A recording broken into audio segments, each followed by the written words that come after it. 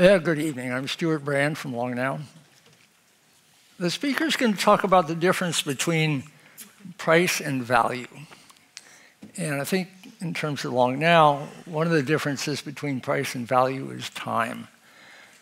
Price in a volatile market is this instantaneous, erratic thing, doesn't hold still, whereas value is something more durable. So if the speaker is talking about rethinking markets in terms of value, she's thinking markets in terms of a more Long Now-ish way. Please welcome the lady in red, Mariana Mazzucato. Thank you. Thank you, Stuart. Is this on? Yes. I was actually going to wear white, but I was told not to. So I put on this great red dress, and then I had to put on this microphone, which was impossible. So I had to lift up the dress, but I didn't do it here. I did it in the back, which was all good. Anyway, so that was a really interesting video. If I write on this piece of paper, I owe Stuart £5, and it's backed by government, this is money. And it's very interesting, the whole question of what is money, and do we have limits? Do we actually need taxation to go to war? There's a huge debate about that right now in the US, and I'm not going to talk about this. I'm actually going to talk about what we need to do to revive a real discussion, a serious discussion, about how to reform capitalism, which has gone wrong, and I'm not the first person who will tell you that it's gone wrong, but to really bring back a serious debate where then the walk is as serious as the talk in terms of also rethinking value chains inside companies so we don't just rely on, for example, philanthropic giving or different ways to patch up the system. And it's a really interesting time to be talking about this because there's this desire, if one can call it that, in both business and in politics to refine purpose in the economy. So this was a famous letter that Larry Fink, the CEO of BlackRock, wrote to 500 CEOs last year, 2018, basically saying, we've screwed up. We've lost our way. We're no longer investing back in the workforce. We've become too short-termist, just worried about our quarterly returns. We've got to change. And the same kind of discussions are being had basically both on the right of the political spectrum and the left. So in the UK, where I'm coming from, there was Ed Miliband when he was the head of the Labour Party. He talked about the need for a more responsible type of capitalism and actually was quite specific. And he used some words that I'm going to be using tonight. He said we need a more productive form of capitalism, less unproductive. But also, what kind of productive? What are we actually producing? Are we reaching a more sustainable and inclusive form of capitalism or less so? But this whole debate about productive versus unproductive, value, wealth creation, and really the admission that economic growth has not just a rate, but a direction, and that we need to bring that issue of directionality to the fore is the opportunity that we have tonight and hopefully over the next decade to actually reach, for example, these amazing goals that countries around the world have set themselves, the 17 Sustainable Development Goals. These are recent. We have never had a period in history where countries agreed on a set of goals like that. But again, what does it mean to actually transform business practices, transform how governments work, how their instruments behave, both the money creation, but also things like procurement and grants, how labor unions interact with capital-labor relations. All this is really important because markets, right, the word the market, capitalism and the market, markets are outcomes. We often confuse the word market with business. Markets are outcomes of how business, different types of businesses, small, medium, and large, different types of public entities, different types of third sector entities, including trade unions and philanthropies, interact, but also how they're themselves governed within their organizations. And this is sort of the call that I want to make tonight, that we really have to get serious about the internal governance of the different institutions which, through their interactions, form the kind of capitalism that we have. And it's no good just to talk about climate change or inequality if we're not serious about these kinds of changes that are absolutely required in the governance structures. And this call for purpose, which we keep hearing about, unfortunately, not much is changing. And I think because we're not going deep into the governance of these organizations. And I want to do so by actually talking about value, because I fundamentally think that value is actually created collectively, and looking at how different organizations collectively interact, often problematically, but also how they're governed problematically, I think has to be the center of how we think about reforming capitalism. Now, before doing that, I want to depress you just a bit, basically just to remind you how bad things are and how little things have actually changed since one of the biggest crises of all time, the second biggest financial crisis, really the one that began in 2007, 2008. And so I'm going to just very quickly depress you a bit, but I promise I will get to hopeful, positive things towards the end, and we have a huge amount of time. So 4 big, fat problems. The first I'll call the financial problem, the finance problem. And this is really what I mean by this is the problem within the financial sector. And I'm going to be a bit superficial here because I'm going to go through lots of both economic thinking and also economic history. But what I mean by this is a kind of financialization of finance. In other words, finance is financing finance. And what you see here in this curve, this is for the UK economy, but the US economy looks quite similar, the degree to which the financial sector has outpaced in its size the rest of the economy. So this is looking at financial intermediation, which is basically banks, but also the whole shadow banking system and all forms of different types of financial institutions growing much faster than the rest of the economy. And basically this is because so much of the financial sector has ended up just financing finance, insurance, and real estate, which conveniently the acronym is FIRE. And so, you know, this often makes people think, oh God, this is terrible. We need to kind of definancialize and kind of fuel industry, right? So this is also why in some countries industrial policy has come back, and the idea that we need to kind of fuel the makers. So these are the takers. And unfortunately, this brings me to the second problem, which is that industry has become very financialized itself. And by that, I mean that increasingly in many large companies, and this is data here for 466 of the S&P 500 companies, the profits being earned are not actually being reinvested back into production, back into the workforce, human capital and skill, research and development, but used for exactly the kind of things that Larry Fink was, in theory, warning about. So things like share buybacks. And so this data here shows you that between 2008, so after the financial crisis, to 2017, these 466 big companies spent over $4 trillion in share buybacks, which was equivalent to 53% of their profits, along with $3.1 trillion as dividends. And this would be fine as long as they were also, you know, again, reinvesting back in. But that yellow bit there, which is the reinvestment back into production, including skills, has been falling. And you see this, by the way, also at the macroeconomic level. You might know that GDP, gross domestic product, which is how we measure output of the economy, can be broken down in different ways. One of it is on the spending of all the different components of the economy. So government spending, G, business spending, I, consumption spending, and net exports. And the I part, business investment, has been falling. And this is not a coincidence, right? This is precisely because there hasn't been that reinvestment.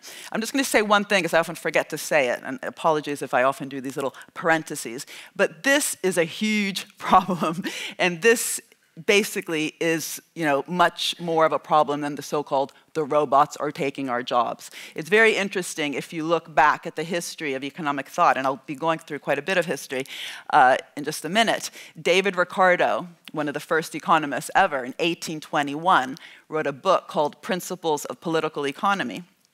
And chapter 31, don't ask me how I remember these details. I can't remember what I did this morning, but chapter 31 of this book that he wrote in 1821 called On Machinery, he warned that this rise in machines were displacing labor, and he was very worried about the effect that the rise of the machines, today's robots, would be having on employment and wages. But what we ended up having for basically 200 years, and it kind of stopped around the 1980s and onwards, was that as long as profits were being reinvested back into the economy, kind of didn't matter. Machines, yes, took jobs in one part of the economy, but as long as profits were invested, they reappeared in other places. And skills were also formed as an endogenous function of that investment process, right? Skills don't only come from from government training programs.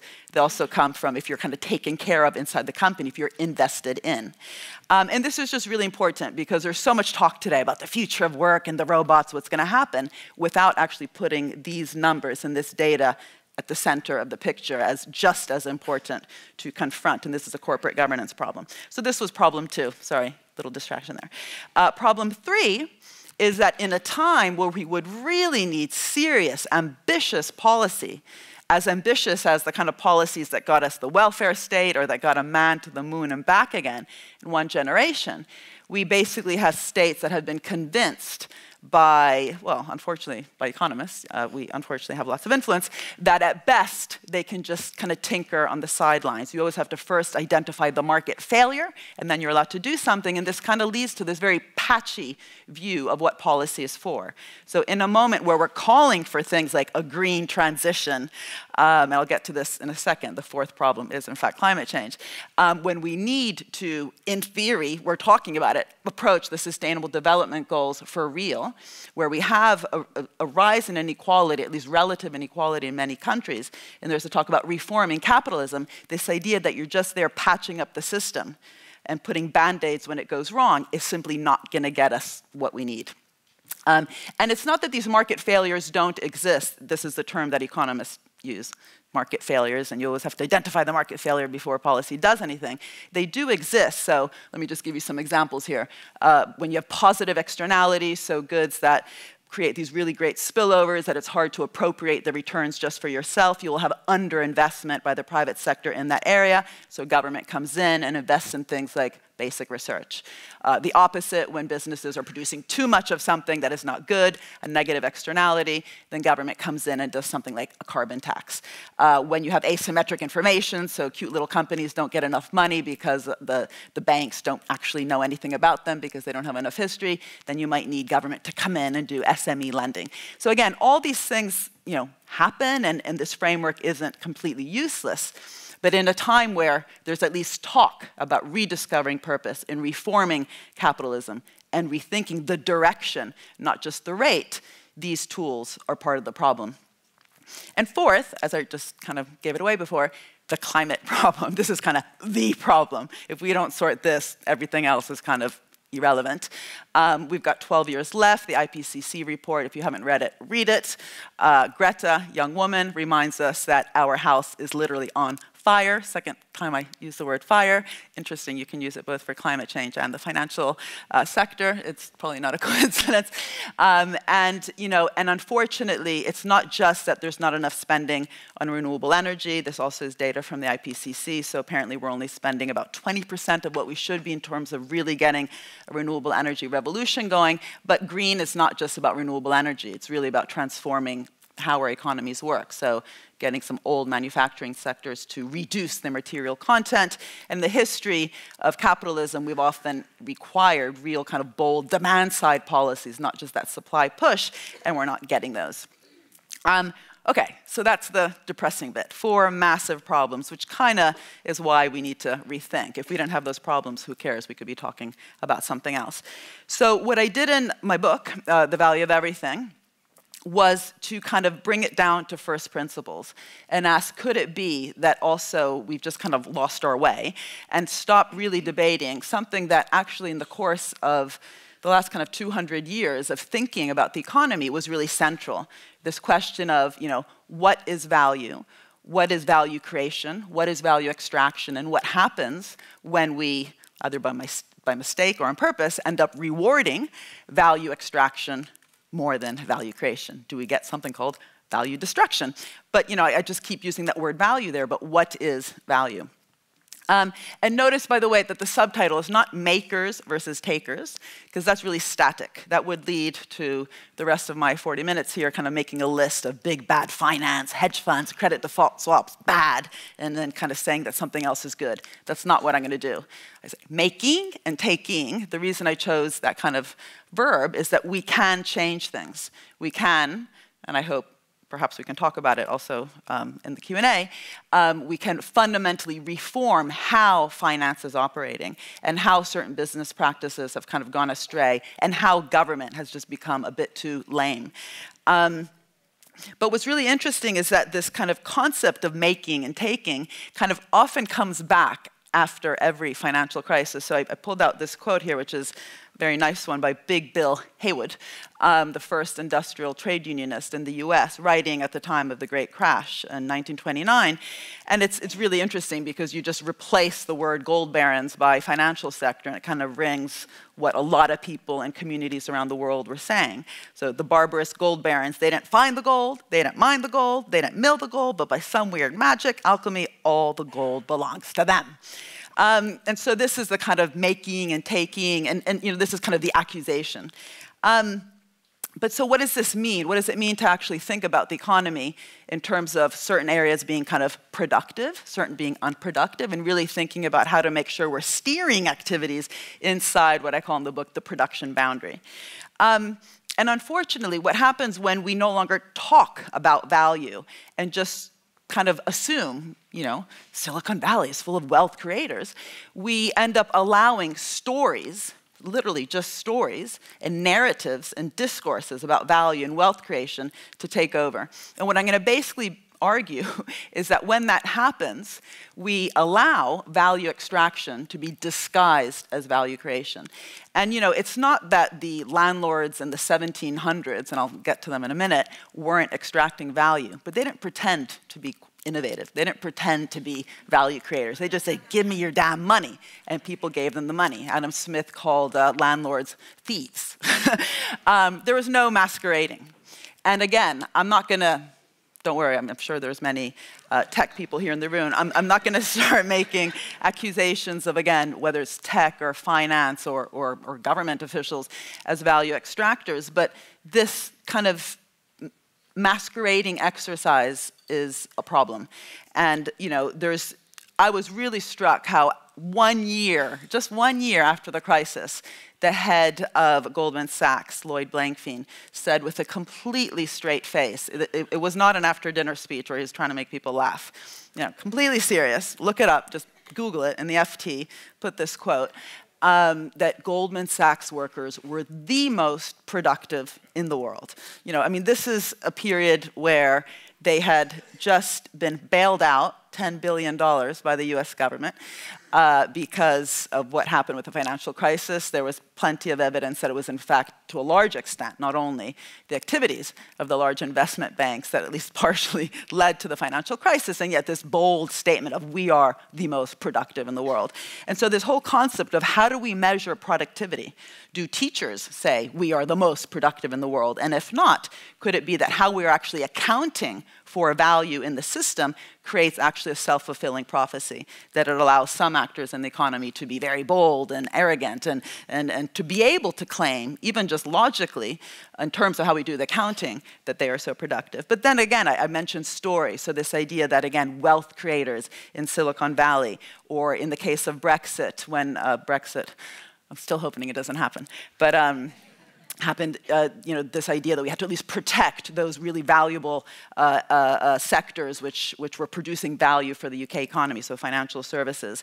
And I'll mention also later the way that the word value is used in sectors like the pharmaceutical industry to justify very high increases in prices. So recently a price of an antibiotic went up by 400% overnight, and the idea that value-based pricing could somehow be used to justify that is quite extraordinary.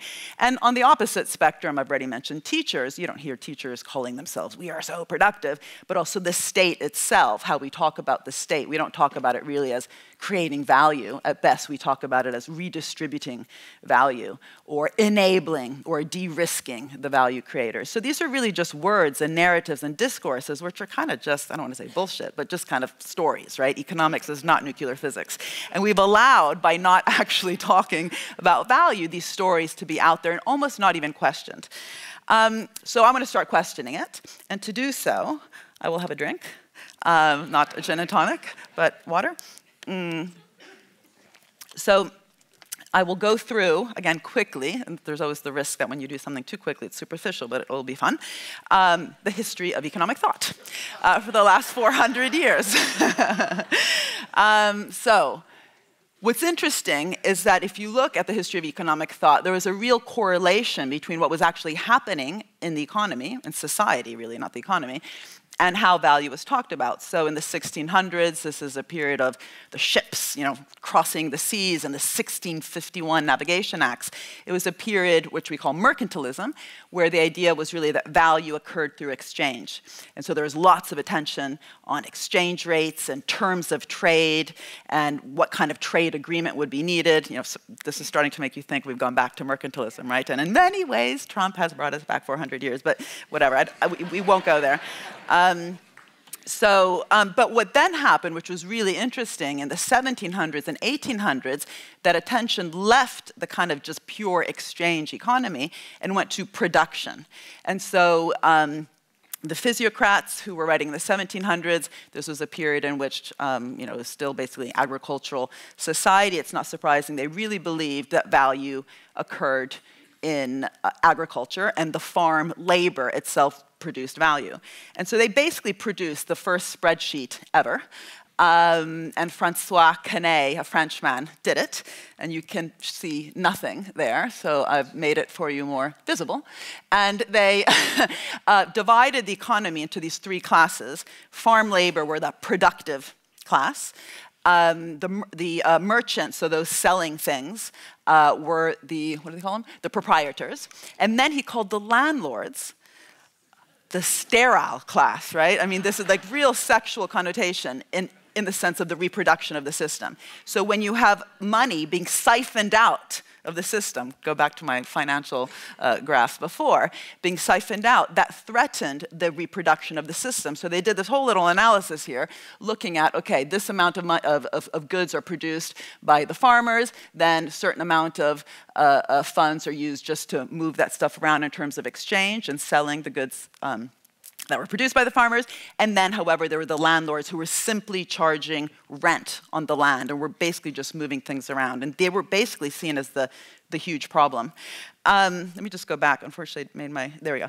And so their real focus there was on the reproduction of the system, but also in terms of increasing the productivity of the land itself. So it was that focus both on how do you increase the productivity of the farms, but also real attention that the funds were not then siphoned out, whether it was to fight the wars or simply the landlords being able to dress themselves better and charging money for basically doing very little. In the 1800s, this is a period of the Industrial Revolution. I already mentioned before 1821, David Ricardo's chapter on machinery. It's not surprising that in that period they focused on industrial labor. And the classical economists, there was basically Adam Smith, David Ricardo, and Karl Marx.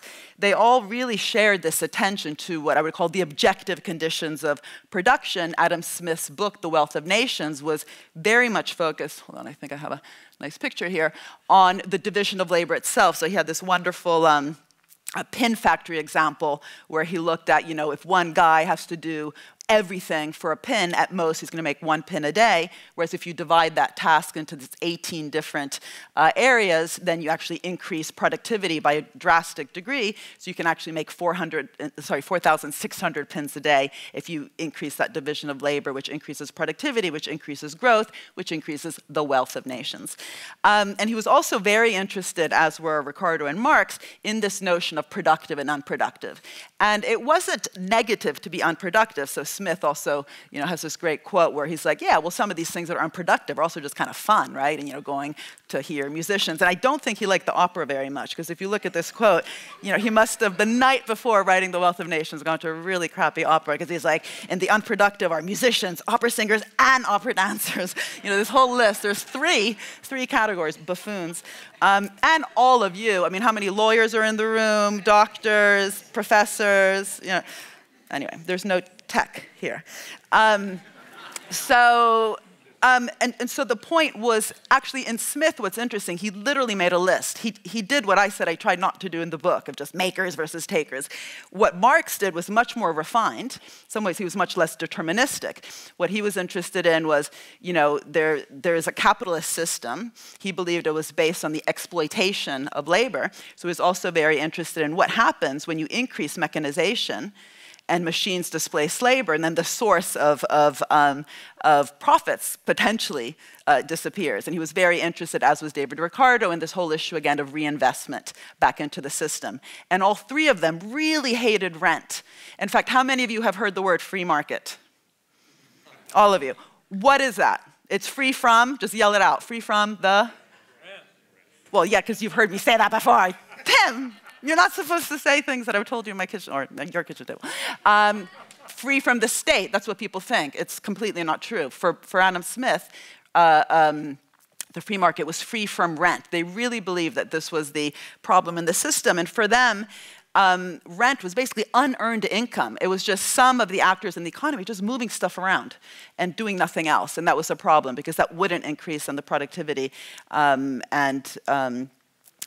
growth. And so this real focus on the objective conditions of production, which translated for them also into a distribution of the income. So they looked at the distribution of profits, wages, rents, and interest, with the real focus on reducing those rents, was very interesting. And, this attention to the objective conditions included things like class struggle. So to understand wages, they looked at class relationships. Now, what happens with neoclassical economics, which is what we have today, which is what is taught all over the world in economics departments, is that the attention moves away from kind of a theory of value and attention to production to actually focusing on prices and using prices to reveal value. It moves away from an attention to the objective conditions of production to a focus on the subjective conditions. So again, really sorry, very superficial here, but it's basically all based on individual decisions. So the assumption that consumers, when we go buy stuff, we are maximizing our individual utility, just think of kind of happiness. Workers are maximizing their decisions of leisure versus work. Firms are maximizing their profits. And when you look at the interactions between all these individual preferences and decision-making, we get supply and demand curves, and we get our equilibrium prices, and those prices reveal value. So it's a complete reverse of the logic. Before it was theories of value, whether it's farm labor or industrial labor, which then determined basically a theory of price, and all of a sudden we have a theory of price, which determines value. So what's the implication of this? Class struggle disappears, right? So wages are, again, determined by preferences for leisure versus work, and could go into that a bit more, but I won't. Prices reveal value, so this is why my brother often says to me, if you're so smart, why don't you earn so much as an academic, right? So this idea that somehow, this link between income and value, which basically is why Blankfein was able to say Goldman Sachs workers are the most productive in the world because they earn a shitload of money. And so because prices are revealing value, that income is a measure, if you want, of their productivity. And the really interesting thing, this is probably one of the most profound things, is that rent, which people talk about, there's all sorts of books now in inequality that talk about rent. Rent is no longer unearned income, as Smith, Ricardo, and Marx talked about. Literally, people just moving stuff around without doing much. But it's simply uncompetitive price, some sort of monopoly power, which in theory, once we get rid of the imperfections, can be competed away. And it's not that that's wrong or right, but it's just a big change in focus from unearned income to lack of competition and some sort of monopoly power that can, in theory, be, again, removed if we get rid of imperfections. So who cares, right? I mean, was this just like really interesting, quick, history of economic thought? No, I'm going to argue that this really matters. That when we subjectify value, when we put so much attention just to individual decisions and kind of remove our focus to the objective conditions of production, and by that I mean kind of who's doing what? what risks are being taken? For example, if you look at innovation, right? So we are at the hub of one of the world's centers of innovation. Well, who's actually doing what across the whole innovation chain? Just, let's document it, whether it's in the pharmaceutical industry, in the tech area. So this real attention, which you might have as a journalist or as a common person, but in economics, we don't really focus on that much anymore. We don't really focus on the division of labor. We don't look at all the different actors that might be required in order to produce value, and also looking at how those actions and the actual risks taken in the actual production along, for example, whole value chain is or is not related to the incomes being earned. Is there kind of a mismatch, rewards being kind of in excess of what's actually being done? And this again, transformation of the focus on objective to all of a sudden subjective, and the arrows going from price to value instead of value to price, is precisely what enables Blankfein to say this with a complete straight face and not, as I said, as an after-dinner joke. So why this matters is because it affects so many things. It affects how we determine GDP. And by the way, GDP was not meant to be, by the guys who, and it was mainly guys, who invented it, was not meant to be such an important number that everyone's obsessing about, whether it's going up by 0.01 or down by 2 or whatever. Kuznets warned, don't use it for that, but we do. But still, how we actually calculate it is very much driven by prices. So I'm going to talk a bit about that.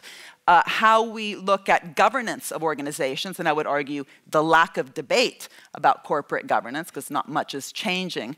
And again, Fink warned, but people have been warning about the problem of short-termism for a long time. This is not unrelated to how we measure value. How we price medicines, I already mentioned, when prices go up by 400% overnight and it's somehow justified based on value-based pricing, this is related to this problem. The lack of real, I don't know what to say, transformation or serious debate about what to do with the problems of rents in platform capitalism, I think, are also related to this confusion of price with value, and the role of the state. A key issue, which is, if we need serious policy in order to drive the system in new ways and actually really approach that directionality, this problem of mismeasuring value and not even knowing how to talk about value creation within the state is a problem. So let me just kind of take these. I'm going to go through these, again, relatively quickly, but they're all important, so why not? So GDP, I mean, this is quite well known. It's quite fun to teach a macroeconomics class, even though I am personally more of a microeconomist. I do economics of innovation, but I used to love one of the first times I did this just to earn some extra money doing my PhD, giving examples to the students of all the crazy things. Like if you marry your cleaner, GDP goes down. If you pollute, GDP goes up. I'll let you guys figure it out. You can test them in the Q&A if they actually figure it out. Put it in the test. But so feminist economists have been arguing for a long time that we are mismeasuring a fundamental attribute in a system, in our system, which is care, the care we give to people at home, to our children, to the elderly, and just because it doesn't have a price, we don't put it into GDP. That's a problem. Environmentalists have been saying, again, it's crazy that when we pollute, GDP doesn't go down, it actually goes up simply because we have to pay for someone to clean it up. That's kind of well known, so I don't have to come here and tell you that. What's less known is bringing this back to finance. The whole financial sector, basically, or most of the financial sector, was not even included in GDP up until about 1970. And this is because, even though they didn't realize they were doing that, the people doing the national accounts were basically accepting the classical idea of rent as unearned income. So the idea was that most of finance, for example, net interest payments, which was data that we had, wasn't being included in GDP because the idea was that it's just moving stuff around. It's not actually doing much. So what did go into GDP in terms of the financial sector were the fees, for example, that you would be charged by the mortgage provider, because that was very clear. There's a price for that service, mortgage provision. It goes into GDP because there's a service and a price. But net interest payments, what is that? And all of a sudden, they started looking at those numbers, those very numbers I showed you before, and they're like, oh my God. And they called this the banking problem. And by they, I mean the people inside the UN. There was a group called the inside a part of the UN called the Systems of National Accounts. And they're like, we can't not include this massive thing that's actually growing. And obviously there's activity there. And instead of kind of just pausing a minute and doing one of Kinne's, the physiocrats kind of spreadsheets and trying to understand what's productive, what's unproductive, could it be that actually this big blob is growing, not because it's actually contributing to society, but at least part of it potentially is problematic because it's not actually doing much more than moving stuff around. They just gave it a name. So they called the commercial banks' net interest payments financial intermediation, and the net interest payments of the investment banks risk-taking. And overnight, bang, it goes into GDP. Now, it's not, as I said before, the point is not to not put it in because somehow it's just value extraction. That would be idiotic. But without any attention on what is the form of finance that was growing, what is actually happening in the sector. Is it productive? Is it unproductive? Are there ways to actually reform it? There was very little discussion at the time. This attention just to, we have to, if something has a price, if it's earning income, it must be valuable, just kind of led to this kind of superficial idea, let's just give it a name. And this, was very interesting, actually, because as soon as finance started to go into GDP and was also seen as a productive part of the economy, that was not unrelated to also the ability of the sector to lobby for certain things like deregulation, but also that arrogance of seeing itself as very productive is not unrelated to how we measure things. Sociologists, by the way, call this performativity. How we measure the performance of something then affects how that something behaves, which then feeds back into how we measure it. The governance of organizations, just coming back to this warning that Fink and others have given actually for decades, again, as I mentioned, about the risks of short-termism and the risks around really believing that maximization of shareholder value is the only way to govern an organization, so little has changed. And I think this is fundamentally related to the fact we haven't kind of debunked the underlying assumptions behind the value theory of maximization of shareholder value. It's not going to change if we just say it leads to short-termism, right? That's just the effect. It has to change because we have to say it's wrong. It's the wrong theory of value. And I personally think it's the wrong theory of value. This is all, by the way, subjective, right? We're not, again, talking about physics. This is economics. This is social science. There's different ideas. So this is, take everything I'm saying in some ways with a grain of salt, but I believe that's true. And the reason is that if you look at the textbooks of maximization of shareholder value, there's this underlying assumption that shareholders are really the biggest value creators, but specifically the biggest risk takers. So Michael Jensen, writing in the 80s, who kind of was one of the first authors of this approach, called shareholders the residual claimants. So the idea is that everyone else has a guaranteed rate of return. So banks have their guaranteed interest rate, workers will have their guaranteed salary, and at the end, if there's something left over, it goes to the shareholders. So poor babies, they might get nothing, right? And so they risk so much, so they deserve to get these big booties at the end, for example, of some big bubbles like the dot-com bubble, the clean tech bubble today. And what's interesting is that that completely dismisses the fact that that's not true. I was here, when was I here, Stuart? 2013? No, yeah, presenting my book, The Entrepreneurial State, where basically I talk for whatever amount of minutes you're allowing me to talk tonight, 50 minutes, on this massive risk-taking role, actually, of the state. Everything in your phone that makes it smart and not stupid, unless some of you have stupid phones, was funded by the public sector through massive risk-taking. Internet, GPS, Siri, touchscreen display. If you look today at green technology, much of the high uncertain, high-risk, capital-intensive investments have been taken on, at least initially, by different types of public institutions, which then have crowded in private institutions, which is not to say that private sector doesn't take risks. Of course it does, but we know that. But this idea that somehow only shareholders are the biggest risk takers and have no guaranteed rate of return ignores the fact that for every internet, which was a success, there are 6 or 7 failures. For every Tesla, which received $500 million from the DOE, there's 6 or 7 Solyndras that received the same amount of money. So, what's required is an objective, not a subjective, understanding of what's actually happening in an area, and only by giving that attention to production, but widely understood, I'm not talking about production in a deterministic way, can this idea of maximization of shareholder value be debunked and potentially reformed. Prices of medicines are quite interesting because it's probably the most symbolic, or how do you say, perfect example of this confusion with price and value. When, as I mentioned, the price of the antibiotic, Goldman Sachs is great. It always has these fantastic quotes, right? Curing people is not a good business model because then actually they wouldn't buy stuff. So, value-based pricing is literally the idea that prices of drugs are what the market will bear. So you allow prices to reveal how much people actually want a drug. And I mean, I'm not going to go into the details of it, but it has no, again, objective attention to what is actually happening in terms of that division of innovative labor that both Smith, Ricardo, and Marx paid attention to. And it's quite mad, or crazy, that we allow a system where the taxpayer is putting in every year in this country over $30 billion a year for the research underlying many of these drugs alongside private pharma. It's always alongside, it's not state versus business, and yet somehow the prices are not reflecting that division of innovative labor. So National Institutes of Health research are responsible for something like 75% of new molecular entities with priority rating, and again, the prices are not reflecting that. Now, who owns our data is also an interesting question in terms of the issues around platform capitalism, which is an issue I think quite big here in San Francisco. And what, again, is interesting is that by focusing on, the stories of wealth creation, and so, wealth is created there, and then we just have to tax it.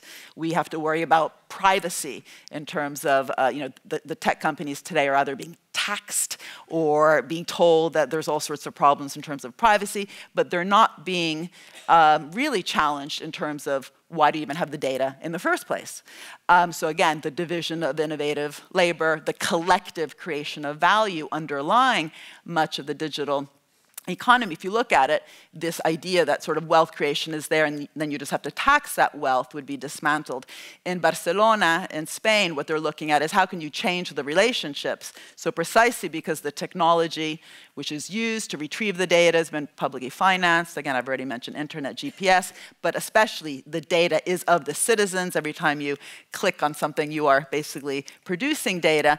The idea that actually we could fundamentally change relationships instead of just taxing wealth is interesting. And so the chief digital officer, who I think Tim knows as well, Francesca Bria, and the team in Barcelona are thinking about how could we allow actually a public repository of the data to be governed in new ways where the data, when it's generated, goes into the city to improve its public transport. Again, kind of fundamentally changing how we think about value creation in terms of institutions, organizations, and the collective creation of value versus just kind of accepting values there and we're just going to tax it. Role of government, as I mentioned, what's interesting is that we literally, in how we account in GDP, it's impossible to show the productivity of government in that way that Lloyd Blankfein talked about, because especially with areas that government produces that are free, like public education, we don't know how to value the quality of the public education. So we only put in the salaries of the teachers, not the value of a well-structured education system. Same thing with the hospitals. The costs of the doctors and the nurses, not the value that they're producing. But also what's interesting is that the way in which public servants around the world are trained through new public management and public choice theory itself is kind of derived from this notion that I mentioned before that, at best what bureaucrats are doing are just fixing markets or redistributing value through taxation, but are not actually value creators themselves. And this is, again, just kind of a story that has been accepted. But if you actually look, as I've mentioned, sector by sector, but also the big changes that have occurred, including right now, worldwide kind of attempts at least to battle climate change, there's lots of different types of actors that are making investments, that are reimagining different spaces in terms of clean cities, and using the word value creation only to describe what's happening in business, and not even using it to describe the role of the bureaucrat, ends up creating this self-fulfilling prophecy that we end up actually getting quite inertial and bureaucratic institutions because we don't even have a way to talk about the role of the state as potentially also value creating. Anyway, what to do? So first of all, I've kind of repeated this idea that markets are outcomes of how public, private, third sector, and other organizations come together. And this really has to be translated into this idea, this real idea, not just within governance structures of organizations, but how they operate in the economy, of value as being created collectively. And that we simply don't have that in economics. We have production functions where you have capital and labor, and they meet, and then output comes about, but we don't really have this attention to how do we look at all the different actors in an economy and how they can together create value, and literally use the word wealth creator and value creator for these different entities. Which would mean, if we did have that we would pay just as much attention to the organizational capabilities and capacities and investments that are being made in all these different types of organizations. That same call for purpose that's required in terms of thinking about long-termism and the reinvestment of funds in terms of internal resources is really also important in different types of organizations, including public sector ones. And markets themselves, instead of confusing markets with business, we have to fundamentally understand that markets have, over the course of the last 200 years, and can be, actively shaped and co-created. So this idea that at best we are fixing markets really needs to be replaced by an idea of co-creation and co-shaping of markets, and get rid of these ideas that we're going to be leveling the playing field in order to get a green transition. We really have to tilt it. But what does it mean to tilt the playing field? Does it mean actually picking particular actors in the economy to support? Of course not. But it does mean to really bring that directionality to the fore of the discussion and to kind of transform how we understand market mechanisms. And fundamentally, in terms of coming back to this issue of the production boundary, by thinking of co-shaping and co-creation of markets, and not that there's some market actors there and then we just intervene in the system, it means actively steering certain activities back into the production boundary. Whether that's, oh sorry, I'm looking at the computer instead of the slides here. So that means reforming finance. Financing finance does not have to be the way to organize the financial sector. Minsky talked about that quite a bit, so did Keynes. But we've allowed that. I mean, it's quite mad that we don't have a financial transaction tax. It's not rocket science to realize that that would help us get more long-termism in the economy. And of course, it would have to be a global project. But that's just a policy. But the reason to have that policy really would come about from an understanding that steering activities into the production boundary, but that would require a discussion of value. And instead of just measuring the financial sector by how much it's earning, by really rethinking how can we make it more productive. Similarly, definancializing the real economy up until the 1980s, actually, with the laws at the time, the Security Exchange Commission would have actually made it illegal to have the level of share buybacks that we have today. So these are both due to deregulation, but also a lack of real understanding of how to shape markets to actually produce the kind of society that we need. We've allowed, if you want, the economy to become so financialized. I'll just give you one example of just how different things are. Bell Labs, which I'm sure many people in the room know, was one of the most innovative private sector laboratories inside AT&T. Actually came about at a time where government was much more confident about these issues. So AT&T was forced to reinvest its profits back into the economy, back into innovation, back into big innovation beyond telecoms, beyond the telecommunications sector, in order to retain its monopoly status. And so, so that kind of conditionality is very interesting, and creating a much more symbiotic and mutualistic public-private partnership would require talking about issues like this. The prices of drugs, the fact that they don't reflect collective efforts, that's not a hard one. We've just written a whole report on that if you're interested, called The People's Prescription, and what to do about it. I want to finish with just an example of what it would look like to really form partnerships between what I've been calling collective value creators in the economy to actually really redefine purpose, both within organizations, but also in terms of how they're relating to achieve goals. And also really question, in many cases, is this just about new types of relationships and policies, or do we fundamentally also need new types of institutions and social innovations around those institutions? Personally, I just actually formed a whole department around this kind of thinking with this notion of public purpose at the center, so the Institute for Innovation and Public Purpose that I've set up at UCL. So just welcome you to interact with us around this, because what I'm about to go through with you as an example, we're working on globally, especially with cities and different regions, that are really kind of bringing the notion of purpose to the fore. And one of the things we've been trying to do is really to change the vocabulary that we've sort of accepted, and almost, I work with policymakers all around the world, and this notion that, one actor is de-risking another actor fundamentally is reproducing this value narrative and discourse that value is created in one part, and at best you're enabling and facilitating de-risking that value creator. So if we really want to get purpose within different organizations and also use that to tackle big societal challenges together, these kinds of kind of lame words of one actor fixing another one, and leveling the playing field and being the lender of last resort. Lots of these terms themselves have to be unpicked and reveal the problematic value propositions on top of which they lie. So this notion of missions, and it's interesting to reflect on this, of course, because it's the 50th anniversary of the Apollo mission. This notion of missions, I think, are a really interesting way to kind of unpick purpose in both the business sector and the public sector.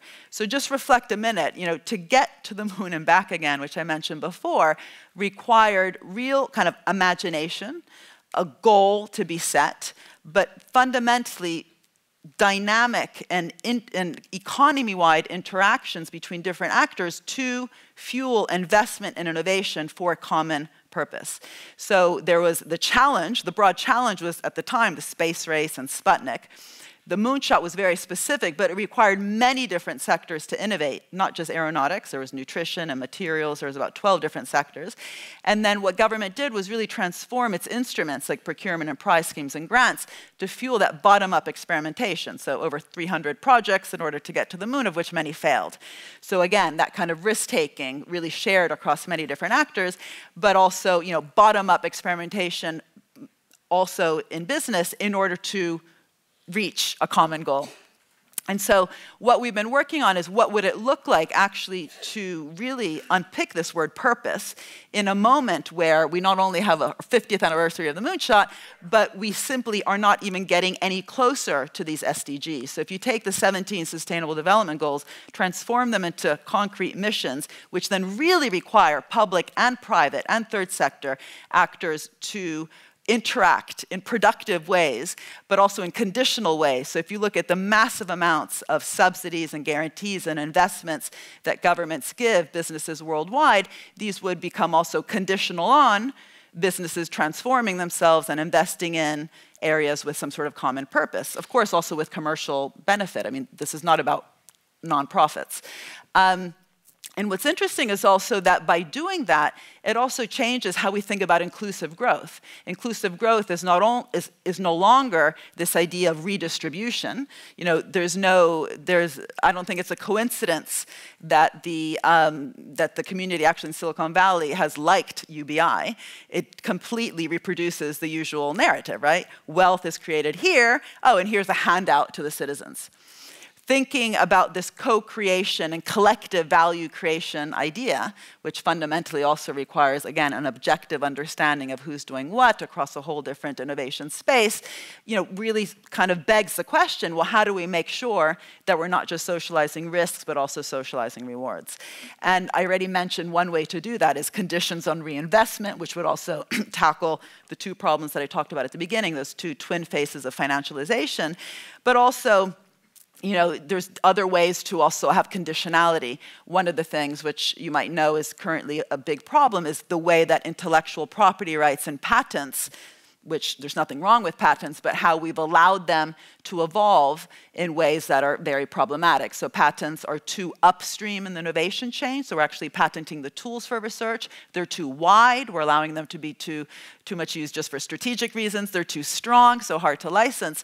We could actually make strong conditions attached to those kinds of areas which can be redesigned and reshaped in this market co-creation, market shaping kind of mentality, but as a condition also to have a 20-year monopoly. I mentioned this example with Tesla and Solyndra. What's interesting is that what Obama said to Tesla was, if you don't pay back the loan, we get 3 million shares in your company. And why you would want 3 million shares in a crappy company that doesn't pay back its loan is kind of beyond me. He had all the Goldman Sachs guys working for him in the White House. They could have at least come through then. And had he taken 3 million shares when the loan was actually paid back, the price per share went from 9 to 90. And that would have more than covered the Solyndra loss in the next round of investment. But that's not just like a strategic point. That requires that kind of level of confidence of you in the economy being an active co-creator and market shaper and not just a regulator. And what's also interesting with Obama, when he did the Affordable Care Act and he was accused of meddling in people's health care, at best he gave a social democratic answer. I know in America you don't use the word social democratic, but that's what he did. He said, well, this is the right thing to do. There's 60 million people uninsured. What he should have said was, meddling? What are you talking about? Again, 75% of drugs are actually funded by the state. Of course, we have the right to make sure they actually get to the citizens. But that requires, again, a different discourse, narrative, vocabulary of you as a public entity also creating a space, not just intervening, not just regulating. And this is what the reason I put that quote by Plato before, storytellers rule the world. It kind of is, it's really true. The stories we are telling, first of all, they're just stories. The economy is a story. I loved how you finished the guy who did the video, right? He said, this is just something we've made up. And, partly that's true, partly that's not true with money. But the point is, we can fundamentally change the system, and it will be very hard to change if we don't debunk the ideas of where value creation comes from. And in the end, I think this is a very hopeful story, because we do, as I said, have a real opportunity. This is a moment where there's lots of discussions, not only about purpose, but about directionality. You look around the world, there's talk about inclusive growth, sustainable growth, innovation-led growth. Many economies, like the UK economy, continue to be driven by consumption-led growth. So the ratio of private debt to disposable income is back to what it was just before the crisis. That was the cause of the crisis. And so there's, this desire, as I said at the beginning, for change. And if we don't bring back the debate about value, and this isn't about which value theory is right or wrong, but the debate and contest the idea that some actors are value creators and some are just redistributors or facilitators or enablers, it's going to be impossible to change the system. So that's my call for action, and I'm done. Okay.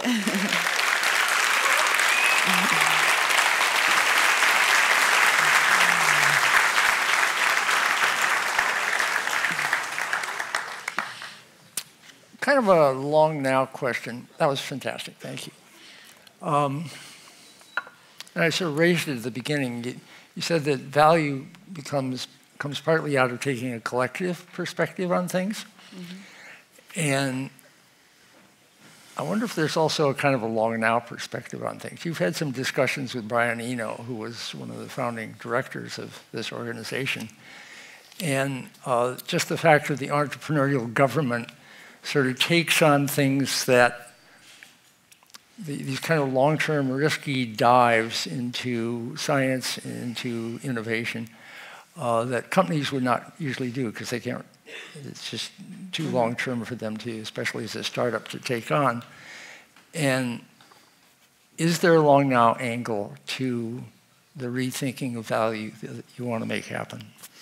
So, first of all, I don't think, so this isn't about the state as a thing in itself, like there's the DNA of a state as somehow long-term. Many states, many state institutions, public organizations are actually very short-term, right? Because of the electoral cycle, for example, or because of the self-fulfilling prophecy of That's what the deep state is for, is to get past those election cycles. Right.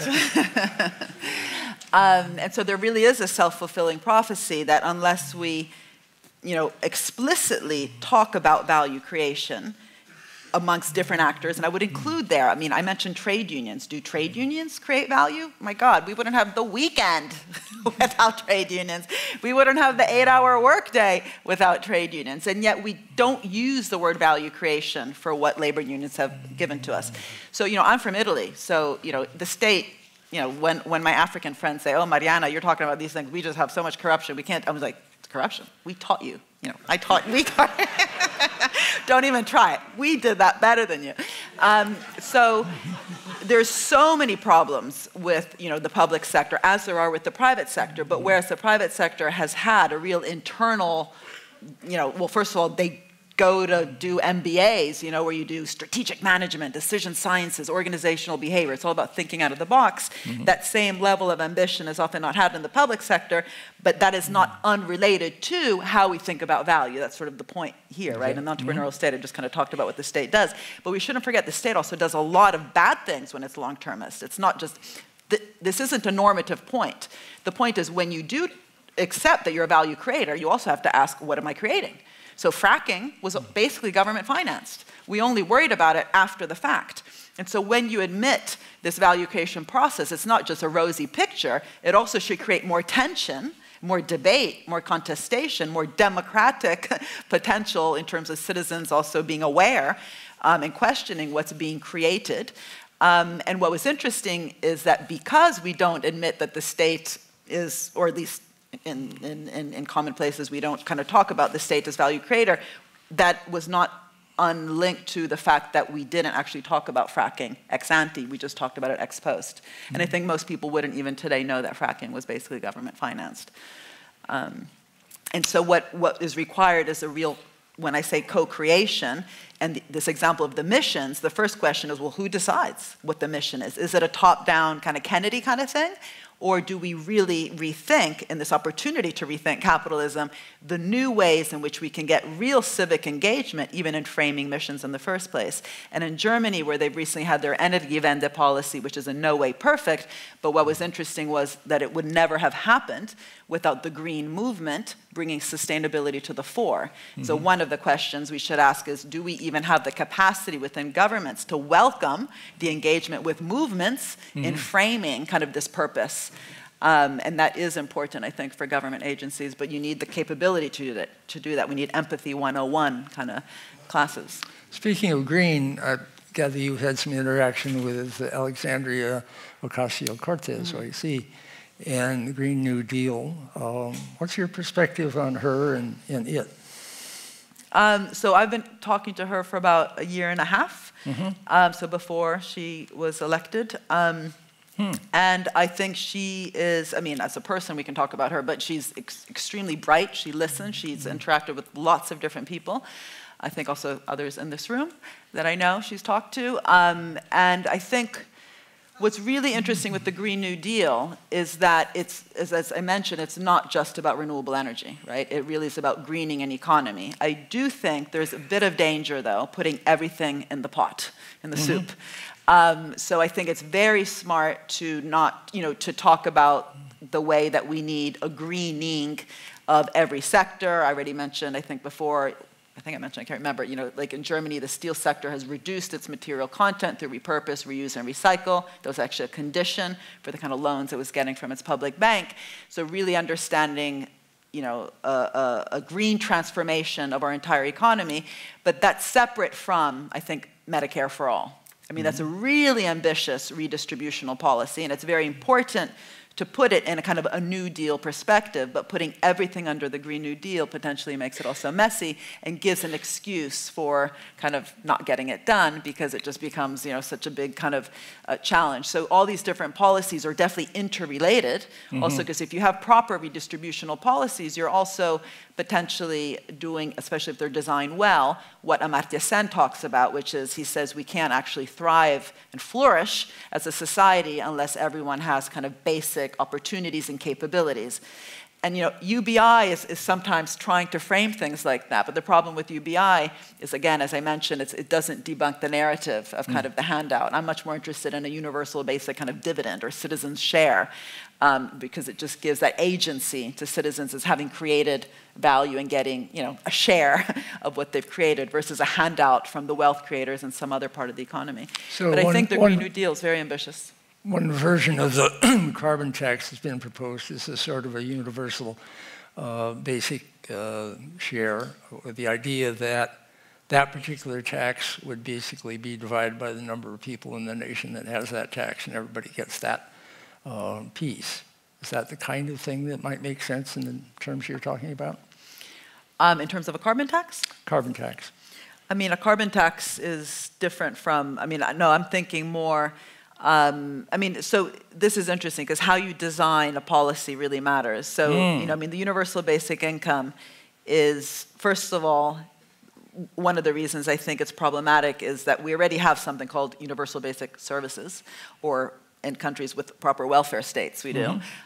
So, sorry, the US is a bit barbaric on that sense. But, the degree to which UBI or I've never heard the carbon tax being framed in terms of universal basic income. It's come up a number of times that would be the most equitable thing to do with a carbon tax, is that basically everybody gets a stake. Okay, I haven't heard that. In a shockingly equal way. Right, okay. What's interesting is also what's happening in France now with the yellow jackets. And I think bringing back the notion of the Green New Deal and what it means also for the taxation system and who actually benefits more or less, or if it's going to be, something that's very interesting that's happening with the trade union movement is this idea of the just transition, that when you actually transition from a fossil-based economy to a greener one, there's going to be lots of people left behind. And also the taxation that they introduced in France, there was a real resistance to it. And this is what I mean by, if we don't fundamentally redesign the system itself and the institutions and the kind of stakeholder engagement, it's going to be really hard to change things. So the fact that trade unions haven't been really at the table defining the green transition, but are just worried about it post facto and trying to defend workers who are going to be potentially left behind is part of the problem itself. And so having a real stakeholder governance, not only of organizations, because there is that whole debate and the varieties of capitalism, stakeholder versus shareholder maximization, but literally how we engage as a society to even define the kind of ambitions that we have ahead, bringing labor back to the table ex ante and having a real discussion. It's not just trade unions, but different voices to the table to define these big shifts. That's, I think, one of the biggest challenges we have. Populism is, there's all sorts of different causes behind it, but people really feel that they have been left behind. Globalization, technology, it's not affecting many people's lives.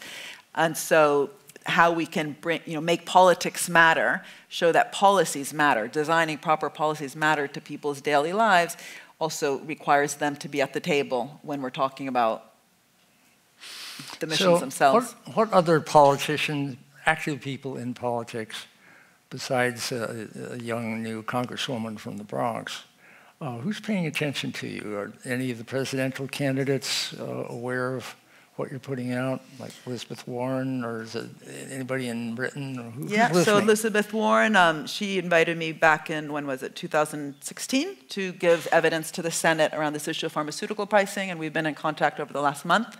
She has a bill out on that. I met with her team actually just 2 weeks ago. In Europe, I mentioned this document on missions. It's actually now become law. So it was a report I had the honor to write for the for the Innovation Commissioner, Carlos Moedas, a Portuguese commissioner for the European Commission. So they have 100 billion euros in the Horizon program to fund innovation. It sounds like a lot, but it's not if you divide by European GDP. And the missions concept was voted on, so it's now a legal instrument through which part of the Horizon program will be managed. So the idea is that instead of just kind of blabbing about challenges, it becomes something very concrete through which you use the innovation budget to kind of focus on 10 or 15 missions that require, though, many different sectors across Europe, and then those bottom-up experimentation. So that's now law. In the UK, what we did was we used it also to rethink the industrial strategy. As I mentioned, industrial strategy across the world has come back after being a blasphemy for quite a few decades. But the risk is it just becomes a list of sectors. So in the UK, in recent years, there was a list of 5 sectors: automotive, aerospace, financial services, creative industries, and life sciences. And our point was, no, don't do that. That's when you get captured very quickly. By having a mission-oriented industrial strategy, you set problems and challenges that society faces and use all your different sectors to tackle those together. And similarly in Scotland, how would you state that mission? Sorry? How would you state that mission? Instead of those sectors, how should the mission be stated? Well, so what the government then did was it chose, and we were actively kind of informing them, 4 broadly defined challenges, and they were clean growth, future of mobility, healthy aging, and the opportunities around AI and big data. That was a strange one because that's more of a general purpose technology, not so much a challenge. And so once they've set those 4 challenges, and that was done, basically through the government. That's why we have elected democracies. The idea was then that they engage very actively with different stakeholders to make each one of those broadly defined challenges into a set of missions that, again, would require all these sectors, not a list of just 4 or 5. Right.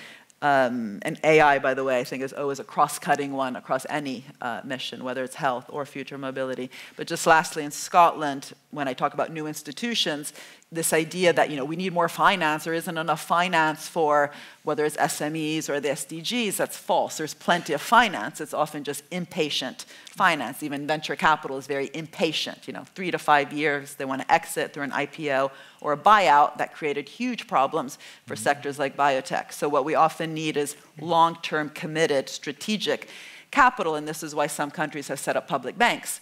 So I'm an advisor for Nicola Sturgeon, advised her to set up a public bank, but said, be careful, don't turn this into a handout machine, so that whichever business or sector shouts the loudest, make it a bank that actually provides that patient long-term finance to those organizations that are willing to engage with you in your societal missions. Patient finance alone is a revolution there.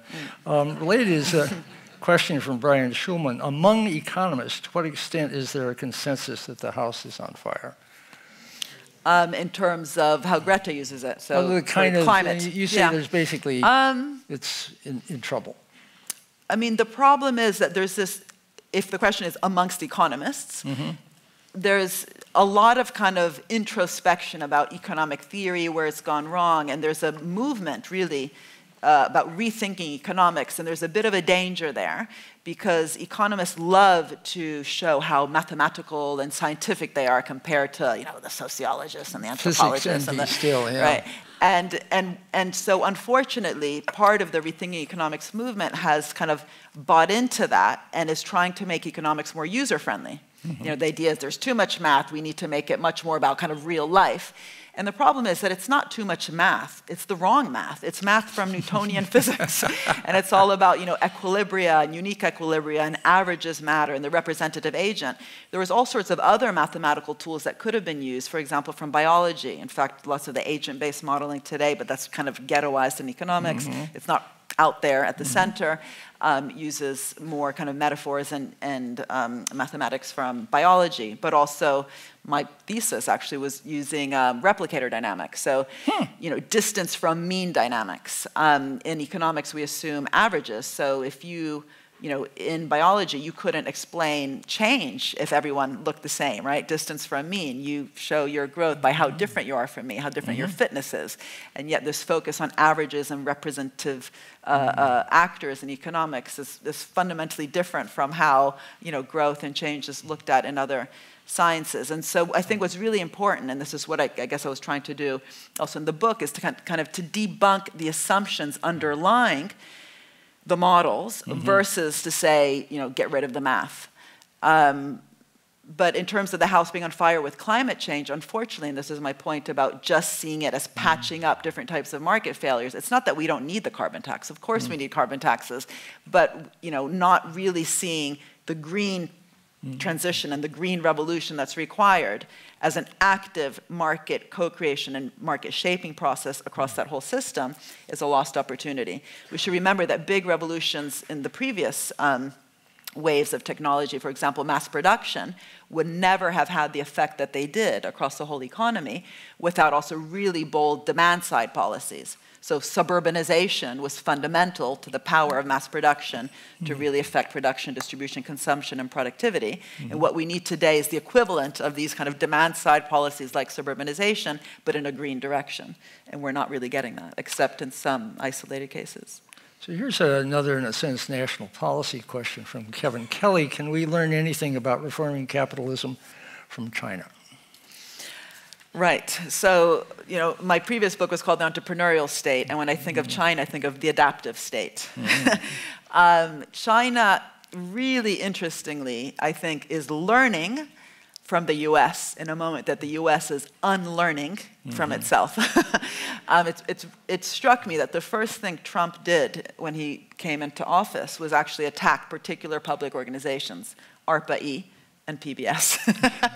And what China's been doing, and I think there's a question on whether it's going to be successful or not, is forming actually quite active investor, kind of innovative public organizations, but they're huge. They're huge. It's not a decentralized network of public organizations across the whole innovation chain as we had in the US. So the Chinese Development Bank is a massive financial institution which has provided loans up to $9 billion for many of its companies, including Huawei. Huawei wouldn't exist without the Chinese Development Bank. By the way, Huawei, which is in the news a lot, is a cooperative. Can you believe that? And it was quite fun. Oops, sorry. In Dalian, I met, they had a tea ceremony in Dalian, China, because the World Economic Forum has a youth component that meets in Dalian. And Huawei executives asked me and 3 other economists, this was back in, I think, 2013, to meet with them, to say, what should we do about the US? It was very strange, thinking about what's happening now. And we were like, what do you mean? They're like, well, yeah, it's really hard in the US. We're not really penetrating the market. And my advice was, tell them you're a cooperative. Just in terms of kind of getting, what I think is interesting in China is there's a lot of variety. There's not one model. There's lots of different types of organizations, hence the Huawei example. It's a cooperative. There's state-owned companies. There's companies that are actually going more towards, slowly, I think, a more market-driven, kind of Anglo-Saxon model almost. But there's variety there. There's also much more meritocracy in terms of who works in government than we have in many countries. In the UK, there's very little meritocracy in terms of who actually rises up in government.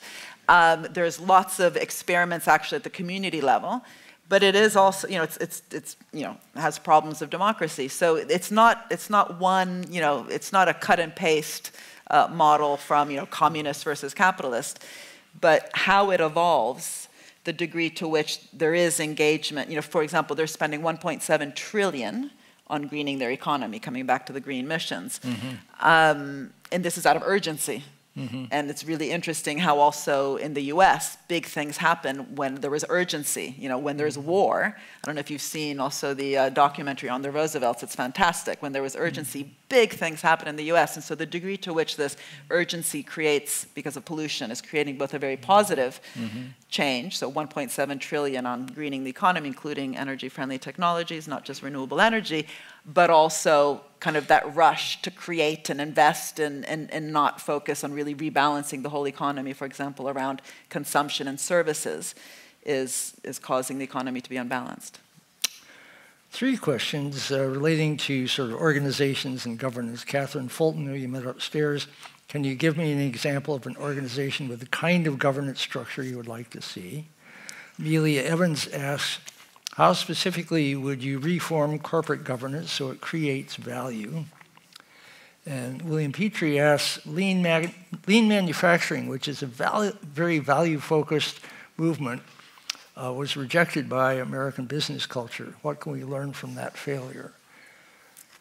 What was the last one, sorry? Lean manufacturing was basically, was very value-focused, was rejected by American business culture, says William Petrie. And what do we learn from failures like that? So the first one around public organizations and how they're structured. So I know Tim knows about this. So government digital services in the UK was very interesting because they basically questioned why is it that when you need to search the web, even though you're in a government institution, you have to go to Google. Why don't we set up our own, website? And actually, sorry, the government asked this. And the first thing they did was say, oh, but we're stupid, we're government, so let's outsource it. And they outsourced it to Serco, which is an organization which is basically benefiting from lots of outsourcing of governments worldwide, including, by the way, Obama's insurance program was outsourced to Serco, which is crazy given it was an insurance policy, it wasn't anything else. And it failed. They charged government a huge amount and produced a really crappy website. And so this group went from the BBC, which is a really interesting public organization because it has had an internal debate about public value, which again is a word that doesn't really exist in economics. We talk about social values and aggregation of all these individual value decisions. But public value doesn't exist. And this group inside the BBC, who had actually been focused around the BBC iPlayer, moved over to the Cabinet Office and set up government digital services in order to create this website using internal expertise. And the first thing they did was say, we need to reject the current understanding of what citizens are. Citizens have been sold to us as kind of clients and customers, but citizens are fundamentally users. And they use this focus on the citizen as user to design the website in not just a user-friendly way, but also in a way that really increased the participation and the ease through which citizens were basically interacting with the welfare state. In that process, saved the government billions, I think it was something like 5 billion, but without focusing on efficiency. So their objective was not efficiency, it was really on creating a better system for the user, made it one of the sexiest places to work. So Tech City or Silicon Roundabout was having a hard time to hire some of the best computer engineers. It was an honor to work in GDS, and they won a big international design award. And it's just a very interesting example to me because it required, again, upsetting and debunking some of the underlying assumptions that had been operating before. The BBC also, as I mentioned, is very interesting because it has always rejected this static notion of what public and private are. So the BBC is always told, just fix a market failure, and if they did that, they would have, at best, just done documentaries about giraffes in Africa and high-quality news. Instead, they also dared to go into, to really redefine the market. Again, co-create, co-shape, not just fix, and enter places, areas like soap operas and talk shows, but really kind of redefining those, rethinking what it is to make a soap opera. So not Dallas and Dynasty, but EastEnders. So a soap opera about the working class, which then crowded in other private actors into that space. And so really being dynamic and ambitious is fundamental. And this is why, by the way, that data that I showed before with the NIH is also problematic. So the National Institutes of Health, yes, they're public and spend huge amounts, over 30 billion, in pharmaceutical research, but why just drugs? They haven't been ambitious enough to really redefine what the market is. So much less is spent on diagnostic surgical treatments and hardly anything on lifestyle. Lifestyle changes need serious research. Shouldn't it just be kind of voodoo and thinking that you can just wear sandals and eat yogurt and do yoga on the beach? We need proper, all things we all do. And so, and I think that's that point that I was making earlier, really being ambitious and making these areas also contested, bringing different voices to the table of how to redefine a market. I mean, corporate value, there's no one number, but what's interesting is, it's not just about, well, first of all, I mean, let's just put out some really obvious things. I mean, paying the living wage, it's a no-brainer. Reinvesting profits in the workforce so that skills themselves remain a dynamic outcome of the investment process itself.